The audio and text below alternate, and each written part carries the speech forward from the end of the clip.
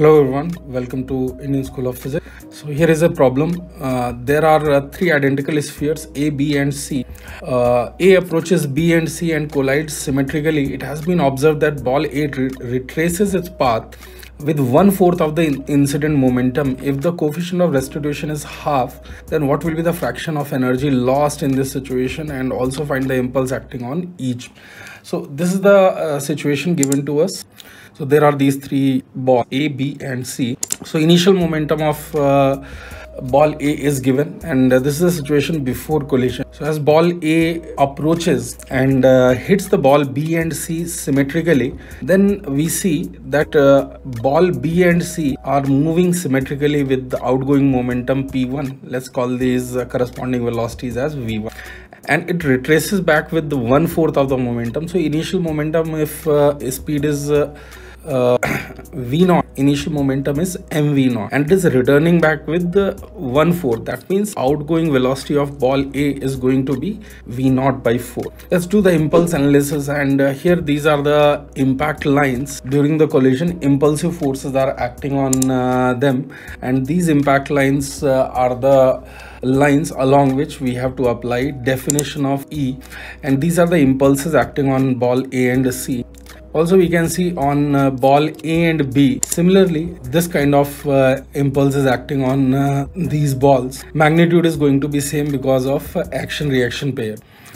So now here you can see this is going to be the resultant impulse of J here and J here. This angle is 30 degree because centers, if you join, it is going to form a equilateral triangle. So this angle is 30, this angle is 30. This is the place where students normally make mistake and they somehow take 45 degree angle. So you need to be a little careful here. After this, on each ball we are going to apply impulse momentum theorem, which says J is equal to P final minus P initial. So you can see here on first ball when we apply, I'm assuming this direction is positive leftward on ball A, and here outward normal is going to be positive direction. So you can see clearly this J is mv1, which is P1, and J is mv1, which is P1. Symmetrically we are writing. Similarly here incident velocity is incident momentum is mv0 and outgoing momentum is mv0 by 4. So P final minus P initial if we apply, and I'm taking this direction as positive, so plus 2j cos 30. P final is also plus minus of minus P0.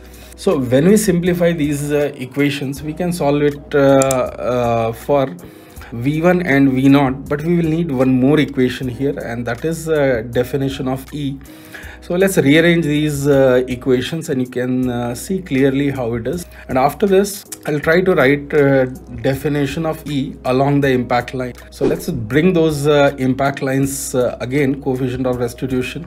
So this is the impact line, and similarly we can write for another one. Since symmetry is present, any one impact line we can take here, and we will be writing before and after collision situation. So you can see this is before and this is after collision situation. Let's draw the velocity vectors on each, and I hope you can easily see these velocities.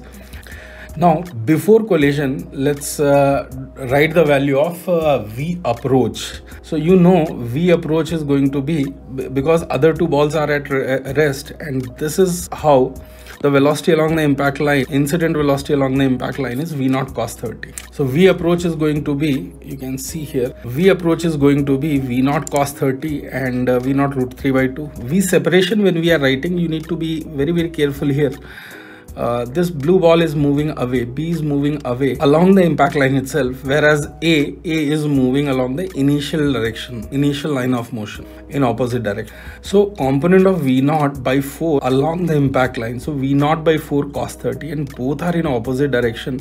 So here I can write that velocity of separation is going to be V1 plus V0 by 4 cos 30 degree. So this is how we write V approach and V separation. Let's write definition of E now. V separation by V approach, and this is equivalent of half, which is given in the problem to us. I hope the situation is clear to everyone. Now let's move further ahead and bring those old equations also here.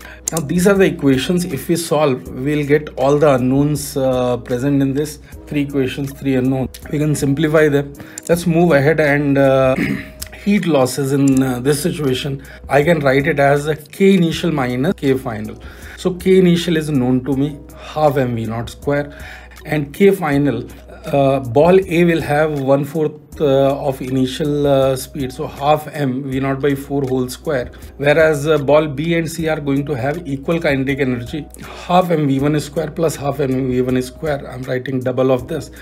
So fraction of energy loss, delta H by H, I can write as K initial minus K final by K initial.